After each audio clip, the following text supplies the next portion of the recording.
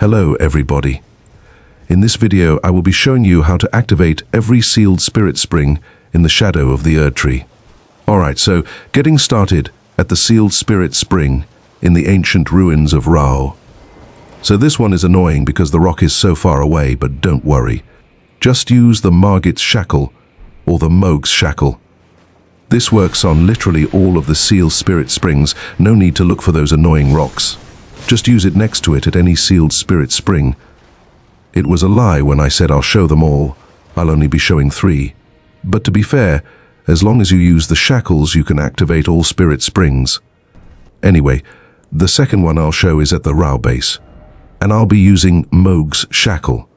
Previously I used Margit's, and it works just the same as you can see. Anyway, the third one I'll show is at the Rabath's rise, and obviously it also works. Anyway, that is the end of the video. Quite short, but there's not shit to say.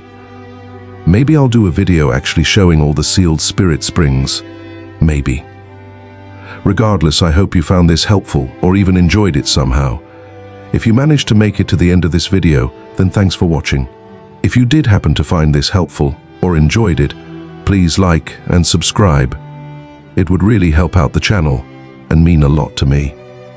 Until next time,